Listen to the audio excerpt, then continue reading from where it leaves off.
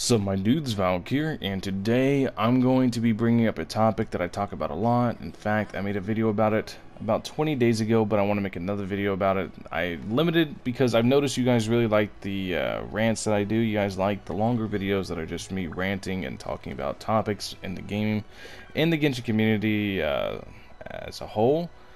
And so I wanted to recover this topic, but I wanted to go on a proper rant, because last time I made sure to make the video short. It took me about 4 hours to finally come up with a way to say what I wanted to say and keep it short at the same time. This time it's going to be the very first take I do. I'm going to see how long it is after I get done, but I'm just going to speak my mind on it.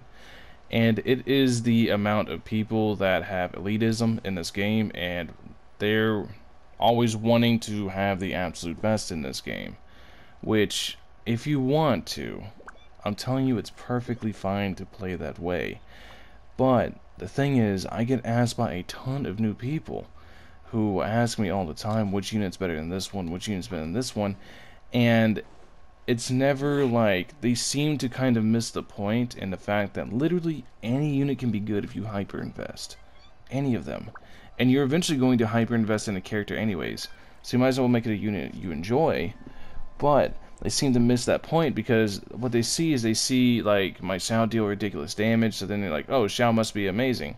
Whenever in reality, Shao's not even like one of the best DPSers if you're comparing fully maxed out to fully maxed out.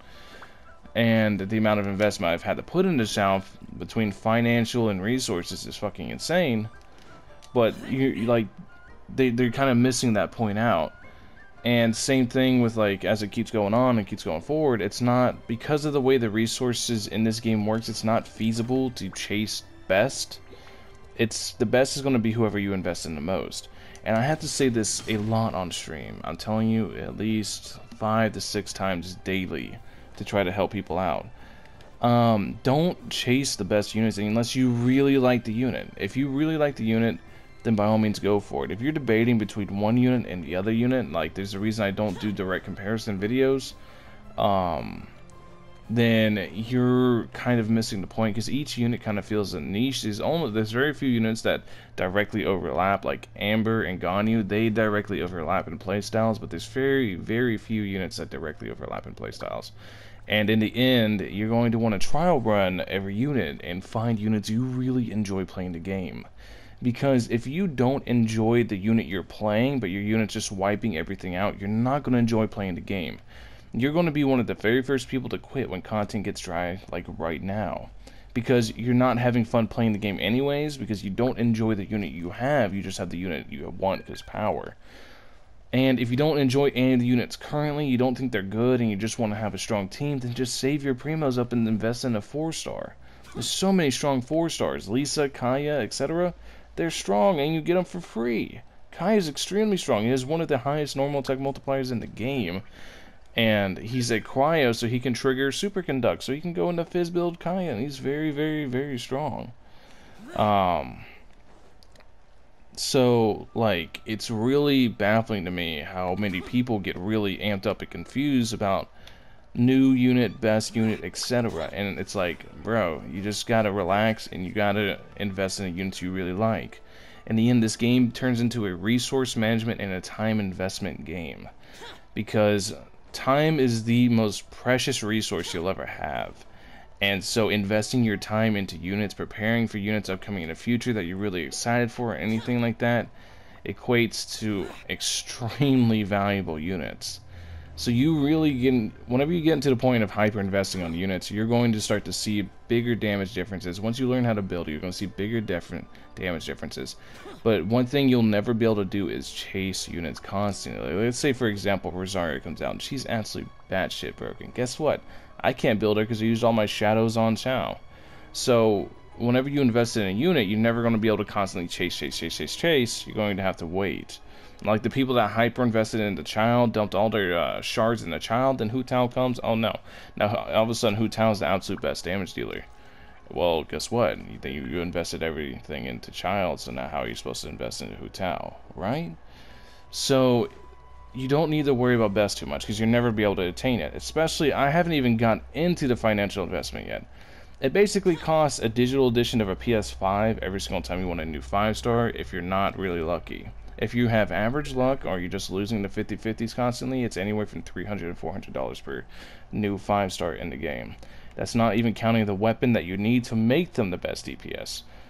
And then the weapon cost can go even more. So you're looking at upwards of, let's say, for example, for Hu Tao, well, I didn't get Homa for Hu Tao, I got it for Xiao. But let's say I got Homa for Hu Tao, and I did just the costs of Homa plus Hu Tao. That's $600 between the two.